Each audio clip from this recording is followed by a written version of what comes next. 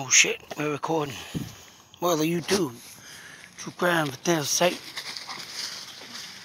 Numbnuts here. Got myself a story off of Unsolved Mysteries again. But of course, very interesting. And, you know, just like any other true legal immigrant, I'm not a fan of illegal immigrants. Had a couple from South Korea. That's the woman there, Soo-Ya Kim.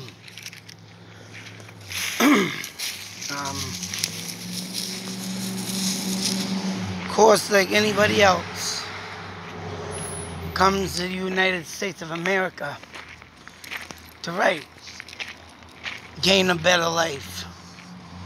And like I say, when it's done legally and you do things legally, I'm all for it. But if you're doing it illegally, not a fan of that. Not a big fan of it. But these people came in, her and her husband. I can't remember if they got married or before or after, but they moved to New York City. And of course they had to move in the roughest parts of New York City. And it was in 1981 that they were married. And they moved to the United States. For years they would work, in the flea market industry until they made enough, open up 2 stores. One store was in Long Island and Bushwick. And in an ethically diverse section of Brooklyn. Yeah, that's why I said the bad parts of New York. Which mind you, Brooklyn, the Bronx. Yeah, I took a trip out there with the school. Oh yeah, for my graduation trip. It was 1993. I think I told this story before, but, whatever, I'll tell it again. No big deal, because if no one's gone back that far to hear it. I know just going on a field trip. Yeah, that's right. The bus driver, he was a colored man, and literally was just about to enter the Bronx. And everybody was stunned. Even the teachers were stunned when the bus driver pulled over, stopped the bus. And that's right. And stood up.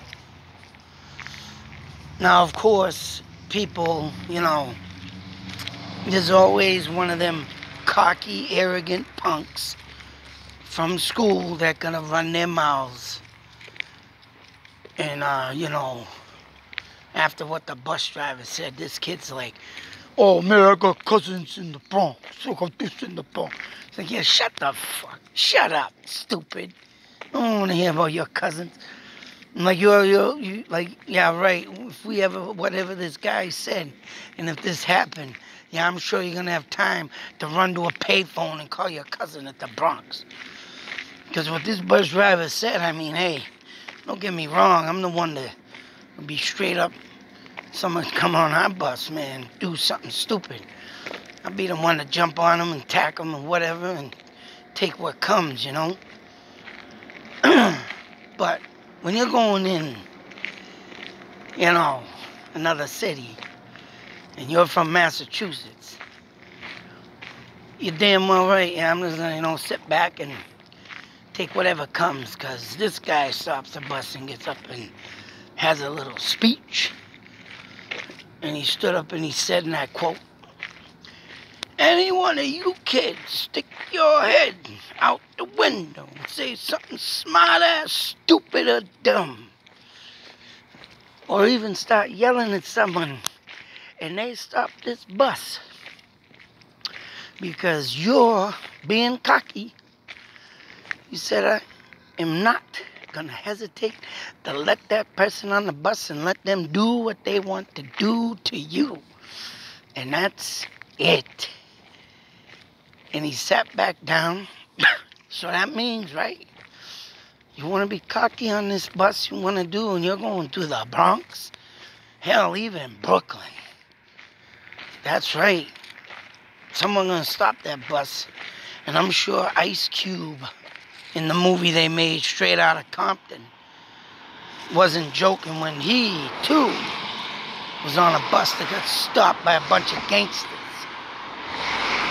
And, they went right on that bus with a gun, pulled it out, and some punk kid flipping them off, doing the hee-hee-hee on the window. Right, guy stopped the bus, got on the bus and said, yo, sucker. He said, threw up his gang sign and everything. And you can just imagine what we're going to go down in the Bronx or Brooklyn. Oh, yeah. I remember the wrestler, the Brooklyn Brawler. He was pretty cool back in the day, man. I mean, he didn't win a lot of matches. He had a cocky attitude, but I liked him. But yeah, these people that went from South Korea, they were very soft-spoken. You could see, even when the original guy did the interview on it. And, whatever the case may be. And this woman went to step out like she always had done to go do shopping. And, the husband came home from work or whatnot. She was with the kids. And so forth. By midnight, he knew that she shouldn't have taken that long to done her shopping. So with that being said, the case has never been solved. And once again, I'll just put a picture up. I mean, she was found. And the guy got a call. He had to go down to the coroner's office, and there she was, dead. So between the time of her going to the store and in that time of going there and coming back home, of course, something tragic happened. So, I mean, to even think, right? It doesn't matter, right, if you're in a big-ass city, if you're in a mid-sized city, or you're way out there in a perfect example of Delphi, population 1,000 or 700 or 17, or whatever the case may be. And this is where I say, man, you always got to watch your back. Always. You just can't think you can walk out your door every day and be safe. Anybody from any nature, from any walks of life can come up to you. Whether it be a strangulation, shooting, drive-by, or a random sneak-up attack. Ugh, man, it's just... And like I always say in my videos, this stuff just keeps going on. And because, right, people can get away with it like that, people don't get caught, or when they do get caught, and insufficient evidence. That's right, people. Just walk the street, go do it again, and it wasn't me. So, man, I don't like to bring that song up, but Shaggy, it wasn't me. Yeah, you got caught in the basement. You got caught in the bathroom. You got caught over here, but it wasn't me. It's like that song to me, boy, when he's singing about, I got caught, but it wasn't me. Oh, man, it's just crazy what you can do in life and say, it wasn't me, and get away with it. Just get away with it. So, I mean, hopefully one day, I don't know if it will ever happen, but the killer would get caught from this, but I don't think, especially being out there in hell side of Brooklyn, New York.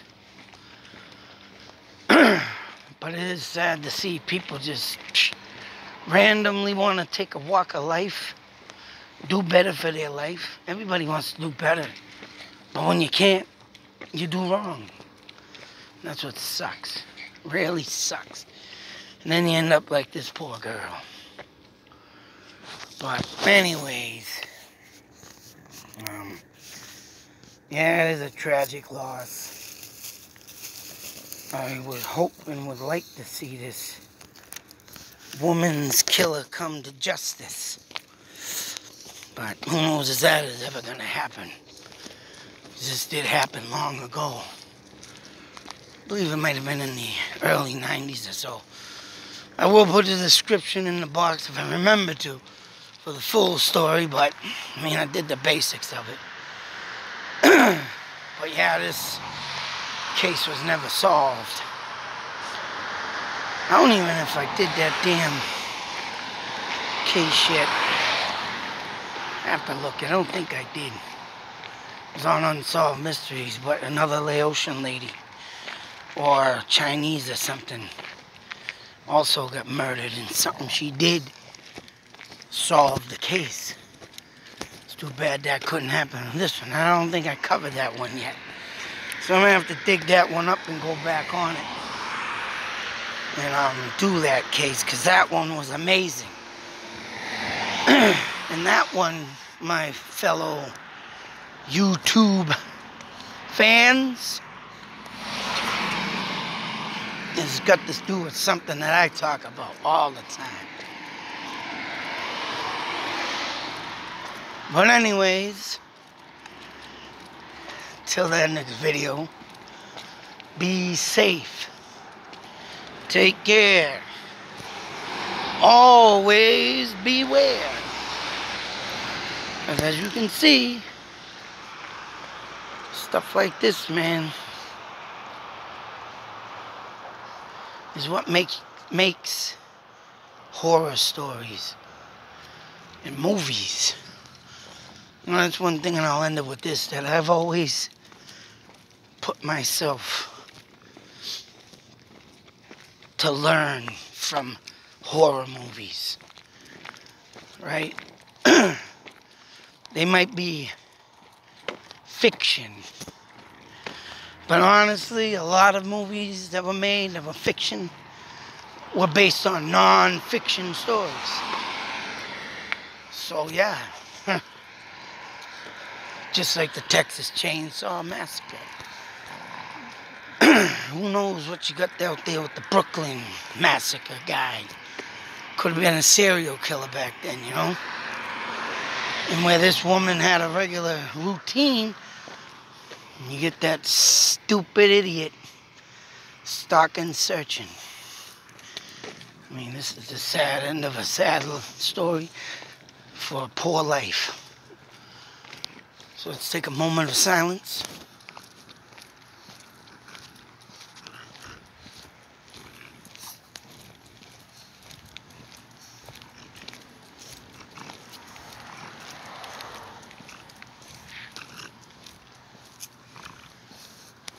Beware, people, beware. Stuff like this happens till this day. Out.